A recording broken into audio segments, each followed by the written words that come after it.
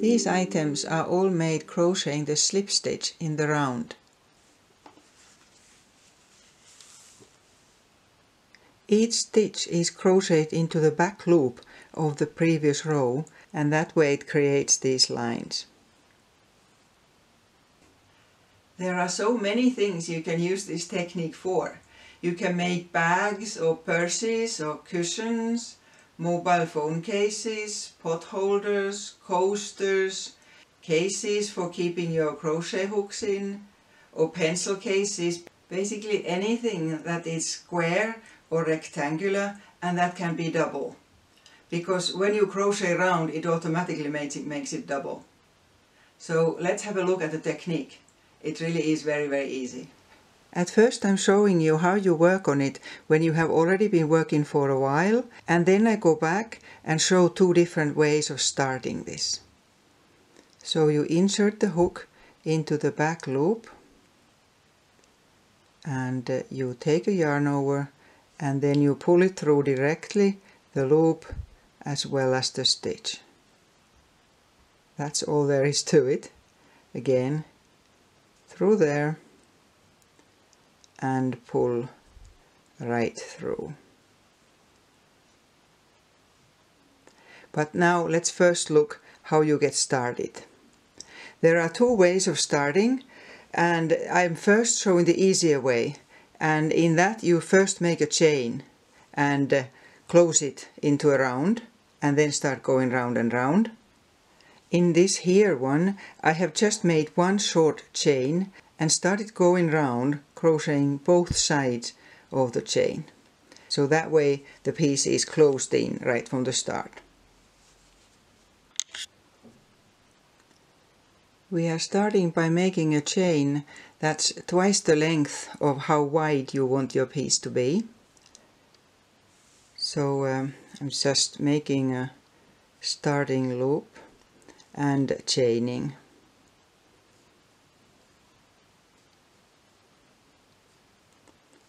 I'm making a very small one so that it's quicker to show how it goes.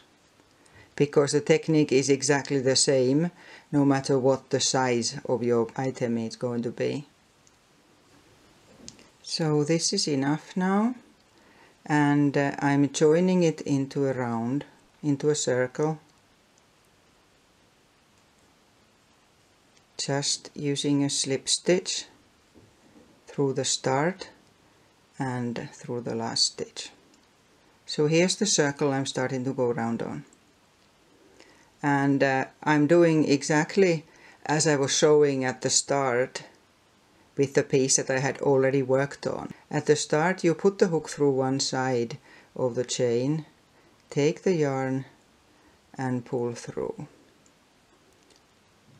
So hook through, take yarn and pull it through. And really this is all you will be doing.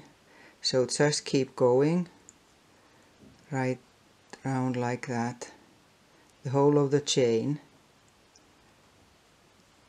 So I'll go to the end of the chain like this now. I finished the first round and then continue. I'm just doing it on a spiral, round and round and round. So now that we are starting the second row, you just need to check that you always take the back loop. There.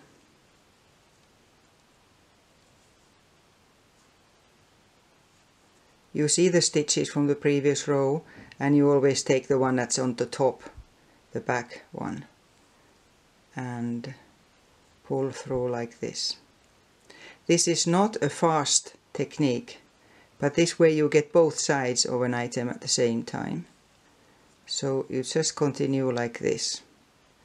I'll do this row using this here color, and then when we get to the start of the row again, I'll change the color. So now I will change the color.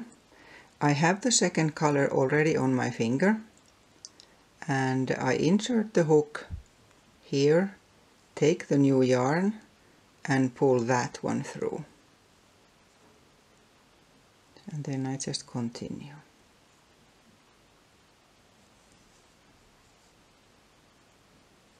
Back loop and pull through directly.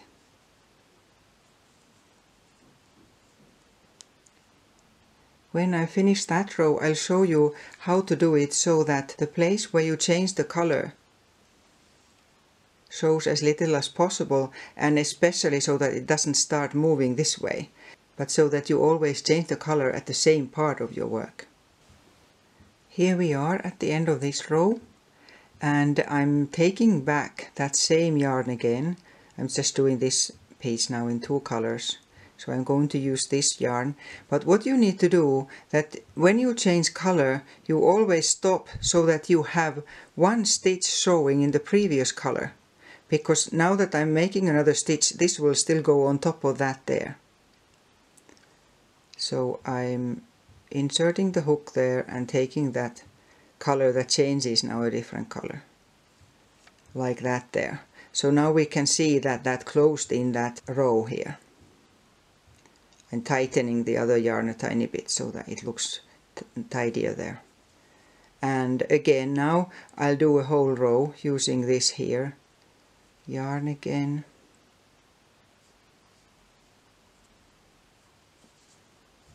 Always the back loop. And now we're starting to see that 1 row gives you this here small line. So in this other one I have different widths of stripes. All these are just 1 row. Here's 2, there's 2, but there's 1, 2, 3, 4, 5. So you can create whatever kind of striping just using a different number of rows. Again at the end of the row, and now I just continue without changing color here. So then you just keep going without making any changes to it at all. So this is how you just continue and continue until you get whatever it is that you are making. And now I'll show the other way of starting this. With the other way of starting, I only need a chain that is as long as my project is wide. So let's say I'm going to want to make a mobile phone cover. So it only needs to be just as wide as the phone.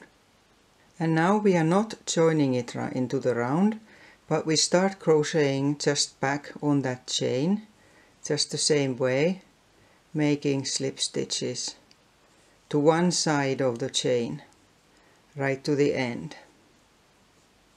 So here I am at the end of this chain, and I'm turning it round, and you can see that there's the other side of the starting chain stitches are here. So I'm going back on them, and I just keep going, so I'm not making any extra stitches at the end here where I turn. So just straight there, and the next one,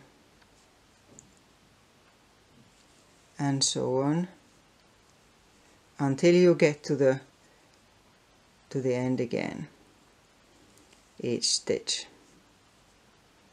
Now I'm almost at the other end, and then I just taking the last one on that side, and then you just keep going, again adding no extra stitches there.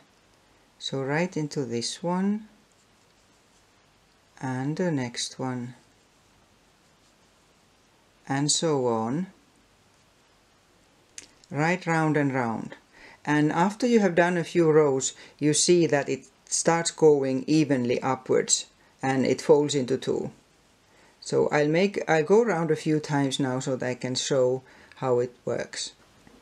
I'm at the end again, and here again I'll have a stitch into every stitch. There, there. And because I'm not adding anything and just going round like this, this is now starting to turn so that it creates this, starting to go like this here, so that it's double. So it starts growing like this here. And let's try that. There. In the beginning I was showing one of my pot holders, and actually I make all my pot holders like this now. You can get the nice bright stripes using this technique, and because it's double, it's very thick. This here is cotton, so it doesn't burn. But you can use this technique for a whole lot of different projects. So enjoy it.